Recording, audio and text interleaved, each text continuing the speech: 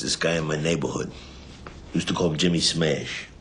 Now, he wasn't retarded, but we thought he was because he had one of these, whatchamacallit. Hey, Jimmy, how the fuck are you? What do you call that? Cleft palate. Yeah. Oh, we was kids, right? So, what the hell do we know? Every time he opened his mouth, we'd piss ourselves laughing.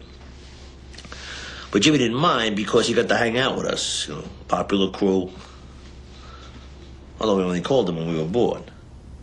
Called him and say, hey, Jimmy, sing Mac the Knife. And because he wanted to hang out with us, he'd belt it right out. Yeah, man. We fucking roll on the floor laughing. And then, when the laughs got old, we stopped calling him. It wasn't until years later that I found out that the poor prick was going home every night and crying himself to sleep.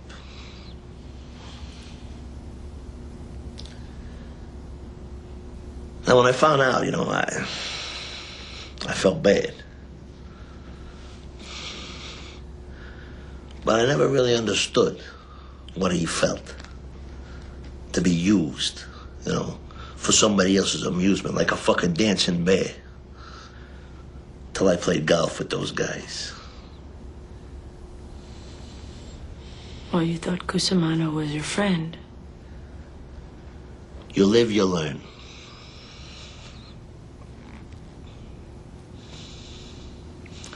Do you mind if I ask you a question? Whatever happened to Jimmy? Jimmy Smash? He's doing 20 for robbery. Wasn't too hard for the cops to figure out who it was. He goes up to the bank teller with a mask. He goes, give me your money.